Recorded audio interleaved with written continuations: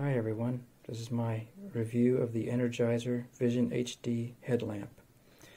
As you can see on the packaging here, it's 300 lumens and it has 4 settings.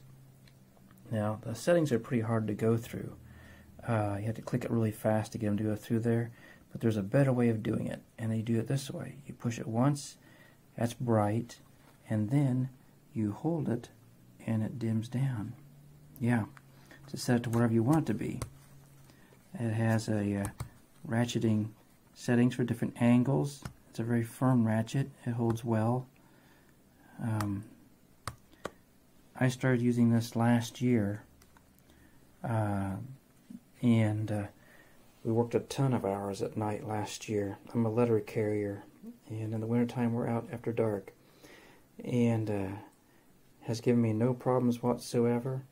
And I've already started using it again this year, so it's been a year now that I've had this thing. Of course, I didn't use it all summer, but it's gotten a lot of hours on it.